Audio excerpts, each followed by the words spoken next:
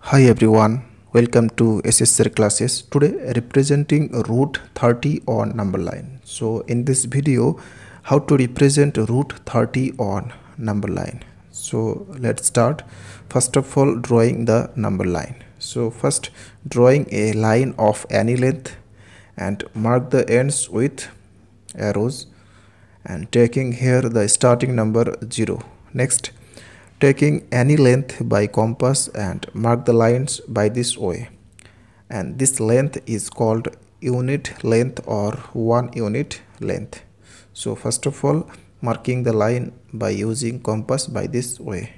Okay, so this is 1 2 3 4 5 6 and so on, and this side -1 -2 and so on. Okay, now roughly discussing the calculation. Okay, so first we have to represent root 29, then we can represent root 30.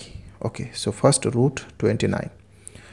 If there is a right angle triangle ABC with base 5 and height 2 unit, then what is hypotenuse? So hypotenuse equal to, by Pythagoras theorem, root over base square plus height square. So this is 2 square plus 5 square. So this is 4 plus 25. So this is root 29 unit. Okay, so this concept apply between 0 to 5 first. Okay, so this is O point and this is A point. Now first having to construct a 90-degree angle on the point A. So taking any length by compass and drawing an arc by this way with same length and putting the compass here and cut here with same length, and drawing an arc here with same length and putting the compass here and cut here. Okay, now joining this. Okay, so now taking 2 unit length by compass and putting the compass here and cut here. So this is B point and this is 2 unit length. Next, joining O and B.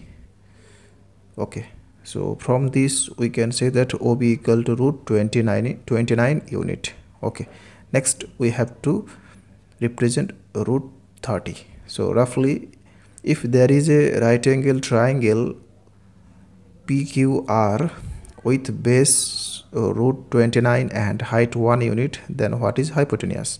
So by Pythagoras theorem, hypotenuse PQ equal to root over base square plus height square.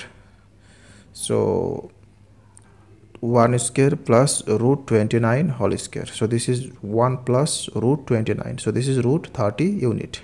Okay, so now this concept will be applied between this. Okay, so first we have to construct a 90-degree angle or a perpendicular line on the point B. So first drawing a 90-degree angle on the point B by using compass.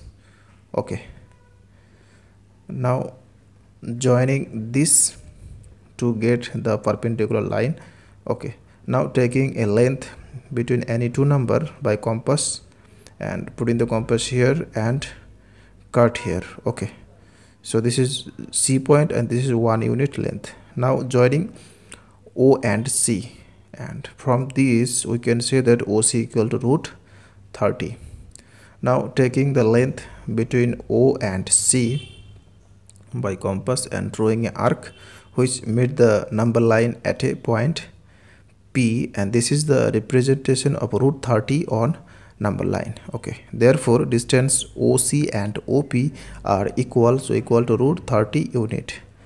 That's all. Thanks for watching. Please subscribe, like and comment on my video. Thanks for